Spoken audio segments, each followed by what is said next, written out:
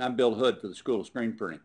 Oftentimes, as textile screen printers, we're given napkin drawings, small illustrations. People grab them off the internet and ask us to reproduce them on T-shirts, but at an enlarged size.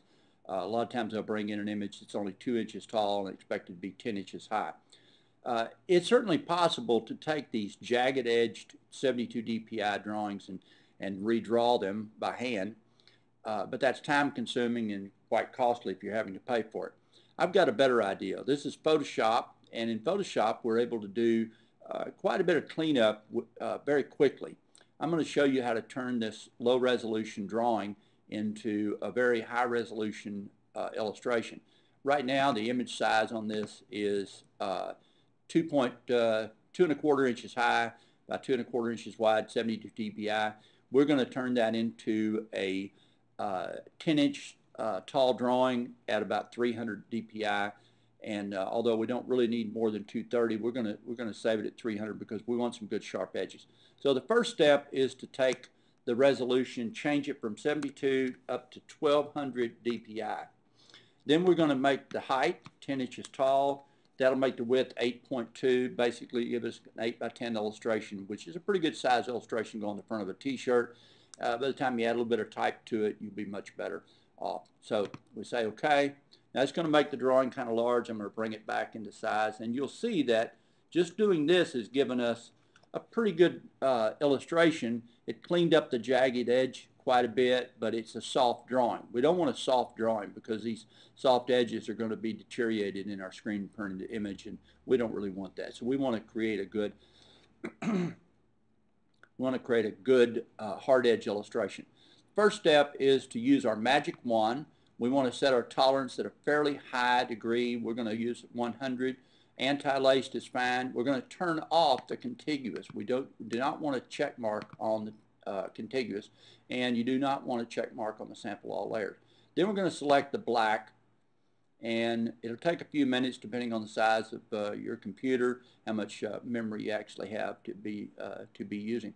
This is going to give us a pretty good idea of how much of the illustration we're going to get. This layer right here at the bottom of right above his eyes is a little weak. We probably just need a little bit more. I'm going to go back and do a Command D to get rid of the marching ants. So I'm going to up this to about 130, and then we'll go back in and we're going to grab a little bit more of it just to give us a little bit of a bite there. Okay, now we've got quite a bit of it. Okay, now that we've got that,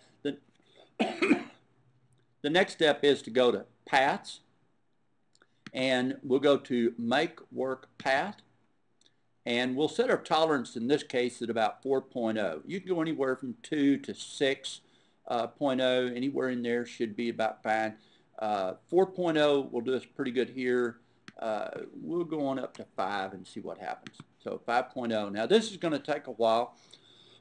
Depending on the size of your computer, how much memory you have, it could take up to, even for an illustration this size, an 8 by 10, it could easily take 10 minutes or longer. So I'm going to cut the video, splice it here so that you don't have to sit here for 10 minutes and watch this, and we'll be back whenever it finishes.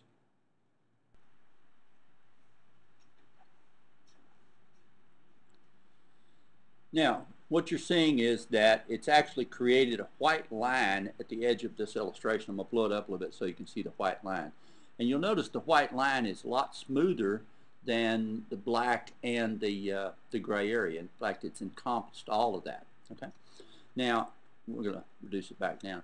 The next thing you want to do is hold down the Control key, click on Work Path, and make a selection of what you've just done. We're going to leave it anti-laced, feather radius of 0. We click OK.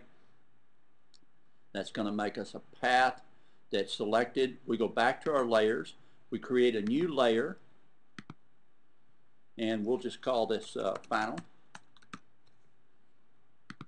Say OK. Now, we're in our final layer. We've got our final layer selected, as you can see. We can turn off the background at this point, and we're going to fill that image with black. Right there, black. Say OK.